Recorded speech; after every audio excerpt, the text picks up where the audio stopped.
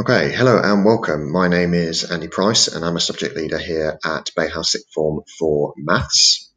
Today I'm going to take you through a few details surrounding taking Maths at A-level at the Sixth Form here. So starting off, a bit of information about the subjects in general. If you're enjoying Maths that you do at GCSE, then the Maths you do at A-level will be excellent and you will very much enjoy that as well.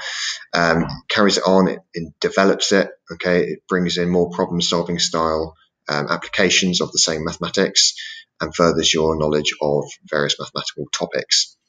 It complements well with other A-level subjects and is excellent preparation for lots of different degree options that you might be thinking of going forward. It's not a subject that requires you to remember lots, but rather to be able to problem solve and logically think through different situations and different problems. The minimum entry requirements for A-level mathematics is a 6 at GCSE in maths and a 4 in English language. And if you do attend with a 6, you will be required to go to an additional support session because mathematics is a difficult subject and you will need a little bit of extra support in your timetable if you're coming in with a 6.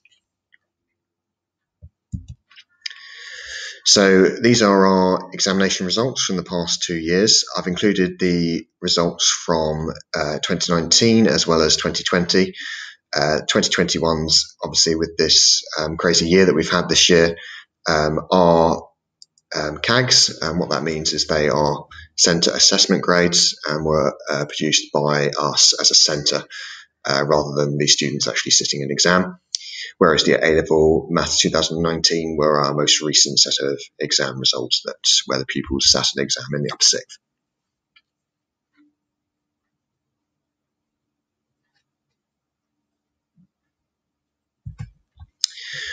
Right, a brief overview of the course. So the course consists of pure mathematics. So pure mathematics is essentially what you've been doing most of at GCSE, or what pupils would have been doing most of at GCSE prior to attending a college. So this is your algebra skills. It's bringing in new topics such as calculus, so integration and differentiation, and really working with sort of the normal skills, trigonometry, Pythagoras, those sort of things that come up in maths a lot. Applied mathematics is more to do with statistics and mechanics. They're the two things that we do in our applied mechanics section at A-level. So statistics, that's your graphs, your averages, your probabilities, and mechanics is to do with forces and motion. Okay, has strong ties with physics for mechanics.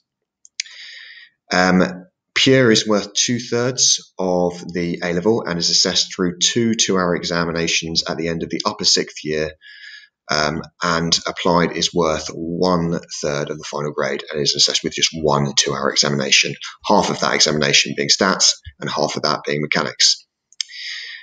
You will study a mixture of both of those things throughout the 2 years and will be split, and that study will be split between 2 teachers. So one of your teachers will be specialising in statistics and one of them specialising in mechanics, and they will both do a bit of the pure content.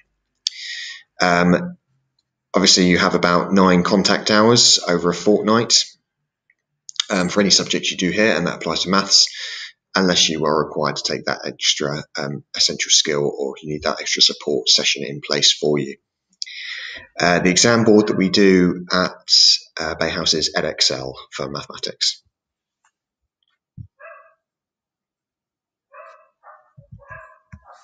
Right, so why should you choose maths?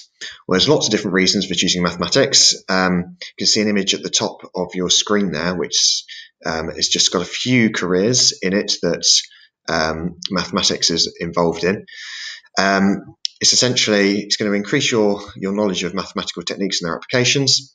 It's going to support yourself in lots of other mathematical studies. There's loads of other subjects which require quite a heavy load of maths use, lots of particularly the sciences, but also stuff like the social sciences and geography, etc., and business. It'll help with your logical thinking and your problem solving. It's widely regarded as a very good A-level to have when you're applying for universities, so it's highly rated by universities and is well respected by other employers as well. Although rather than me just tell you why you should choose maths, I've also been out and spoken to a few of our current upper sixth students who are currently studying mathematics, and I asked them 3 questions. So let them tell you why you should study maths. So first of all, I asked them, why did they choose A-level maths? I chose A-level maths because I enjoyed it from GCSE and I would like to take it into the future. I chose A-level maths because I enjoyed it at GCSE and you can go into many careers with it in the future. I wanted to do a degree in medicine. I thought maths was a good subject that was reputable, so that's okay. I then asked, what did they enjoy most about A-level maths? I like learning just like new concepts and learning new problem-solving techniques. I enjoy the problem-solving aspect of it and also learning challenging content. I probably enjoy the pure the most, but I like it because you can think about the abstract things and then sort of apply them to real life situations. And finally, I asked if they had a favourite topic or subject. I think my favourite topic would be mechanics, as it ties in nicely with the other topics in physics that I do. I enjoy binomial expansion and also trig identities. Just trigonometry, generally. Okay, so some interesting views there of why you should study maths.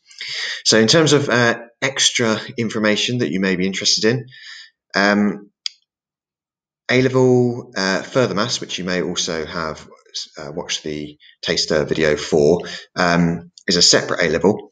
And if you choose just to study maths at A-level as one of your 4 choices, you can still take an AS in further maths in your 2nd year if you achieve a good grade in the lower 6th year. We also run support sessions in the 2nd year, and these will be for anyone looking to apply to a heavily maths-based degree. And if you were going to do that, you may be asked to sit an entrance exam for that degree, and we offer a session, a weekly 1-hour session to support you with that if you are required to sit one of those at the end or in the upper 6th year.